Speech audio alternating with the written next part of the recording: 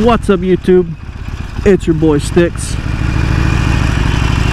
A little bit of a different video today. I'm on a motorcycle.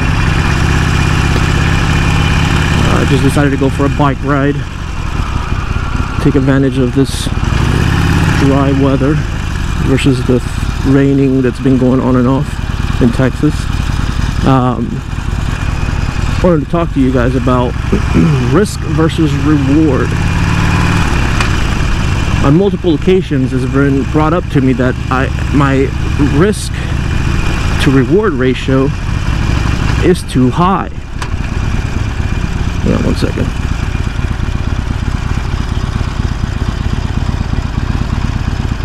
I gotta clear my brow. Oh, it's so hot.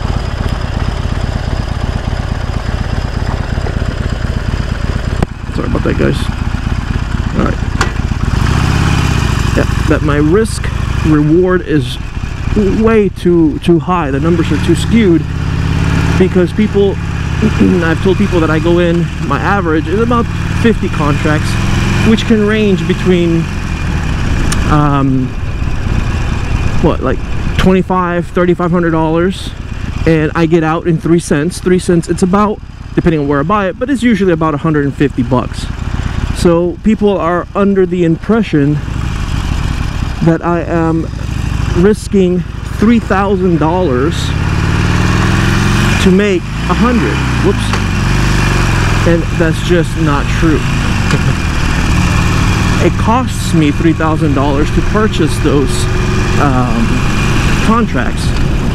However, I am not, I repeat, I am not willing to lose $3,000 to make 150 bucks. That's insane.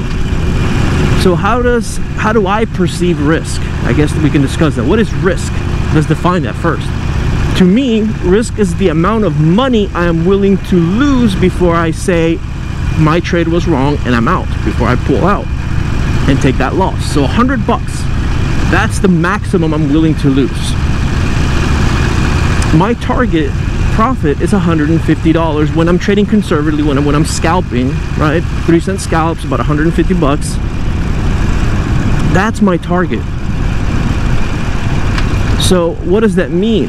That means that I have used $3,000 to buy those 50 contracts, and now I am willing to risk 100 bucks of those $3,000. At the same time, if it goes up 150 bucks, I'm pulling out unless I see that it's continuously going up and take that money, right? So for anybody that says that I am risking $3,000, it's just not accurate. That's not right.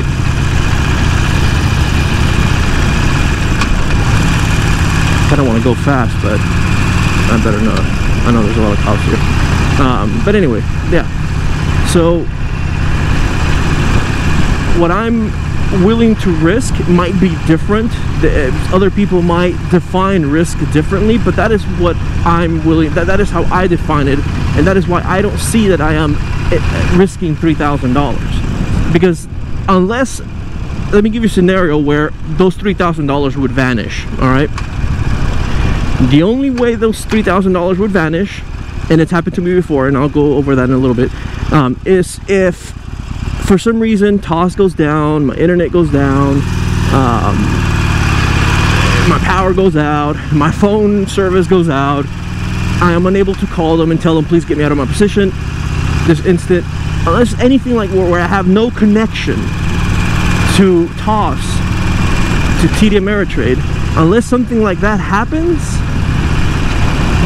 then there's no way I'm gonna sit there and bag hold and lose my money like that. That is insane. And if you guys are in the Discord, you know that I do not bag hold. I do not bag hold. That is a rule of mine. My rule, my philosophy in trading is I am either right or I'm out. Meaning if I am correct, I am staying in that trade. If I am wrong, I will take my little loss and be out. This is why on my previous Instagram posts and videos, you see that my losses are like $100, $150. They're very small compared to my wins, because I don't backhold. Why do people backhold? I have no clue. I'd rather be out, and if it turns around and starts going my way, then I'll jump back in. It's very simple, but at least I'm out with a very minimal loss. Like, it's insane to backhold, in my opinion. I don't see why. I just don't see it. And then that's how people blow up accounts, or that's how people end up in debt. Anyway, all right, so what happened to me in the past is I went in a trade. It was only like, I think it was a loss of like 2,600 or 2,700. Anyway, I went in a trade and TOS literally stopped working for me. Now, my mistake for two reasons. Yes, TOS, I know it can break. I know it can stop working. Reason number one, I did not pick up the phone and I did not call TOS or TD Ameritrade and ask them if they can please get me out of my position. That TOS stopped working and I need help getting out. Mistake number one. Mistake number two is I could have gone to the damn website, TD Ameritrade, and closed it out myself. Right? So I did not do that. And instead I just waited and waited, really upset, arms crossed, making Twitter comments, really pissed off at freaking TD Ameritrade or TOS because their system went down. That was dumb. That was dumb. That loss could have been minimized to maybe $200, $300, maybe $500. No, instead I took a $2,700 lick because I was being an idiot. So unless those outlets are not available for me, then that is the only way I'm risking 3,000 bucks. I really hope that makes sense in how I see, and I hope you guys can understand how I see risk. Because I know even on the Discord, some people have mentioned that, you know, it's brave of me to take $3,000 risk to only make 150 bucks. Granted, that 150 bucks sometimes only takes seconds to make. It's still crazy that I would risk $3,000. I do not risk $3,000. I risk 100 because that is the maximum I'm willing to lose on a particular trade before I say screw it, I'm out, and I pull my money out, and you know, or I sell my stock, my options or stock, whatever I'm trading, and then I just man, it feels good right here. Anyway, oh, it feels so cool. But yeah, that's the most I'm willing to lose, 100 bucks. That's my risk. My reward is 150 when I'm scalping, and that's it. If you guys are not in the Discord, please join. Lots of valuable information, and it's free info. Add us on Instagram, Twitter, sub to our YouTube channel. I have one. Zero to Hero Trader has one.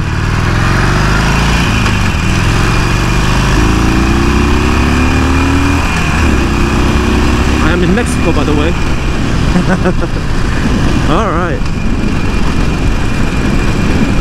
All right, you guys, that's it. I hope you guys enjoyed. It's a short video, no stocks shown to you, but a lot of fun. Also, join us on our Sunday Stock Talk. We break down some charts. We go over what we're seeing for the week, for the upcoming week, and a lot of our picks have been really on the money, just really on the money. Lots of great traders in there. Lots of people that are making changes and actually being profitable. One of them, I want to give a shout out to Chinks the Billy. That boy came with the motto of I buy high, sell low, meaning that he's losing money on his trades.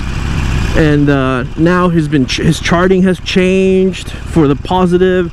He's been making some money, and it's good to see that. It's good to see people profiting and actually doing good, turning their losing streak into a winning streak. But yeah, join us. Thank you so much. Peace out.